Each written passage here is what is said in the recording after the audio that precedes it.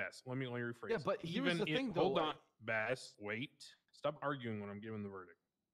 Judge, sorry to interrupt, but I'm about to starve to death, and the officer asked me if I needed food or water. I said yes, and he has walked away and said he's not giving me food and water.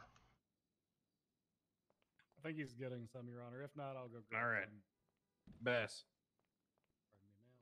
For this case, it's actually irrelevant to me about the whole unlocking doors thing or not.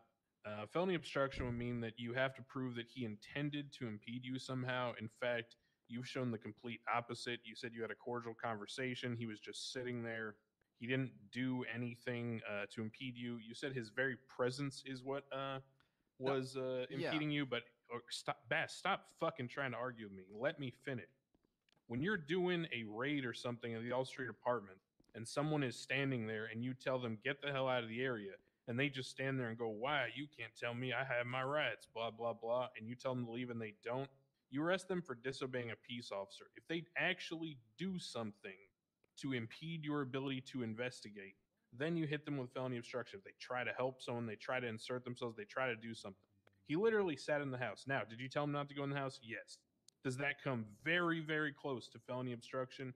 Extremely. But in this case, I'm going to say you give him disobeying and a stern warning that if I ever have him in court on this charge again and he tries to plead the same ignorance, then I'll slap felony obstruction on him immediately. Okay, I got a couple questions if you don't mind. Yeah. It's not.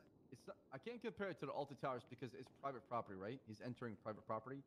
And the reason why I went with felony obstruction because he's got access to the doors. Mr. Lang. This guy refused to give me food. I think I'm dying. All right. You can go ahead. You can go ahead and give Mickey 25 minutes to continue for his display right now. Have you ever heard of the word come back Karen? over here, Mickey. All right, I'll change the display and contempt the court. My mom's name's Karen.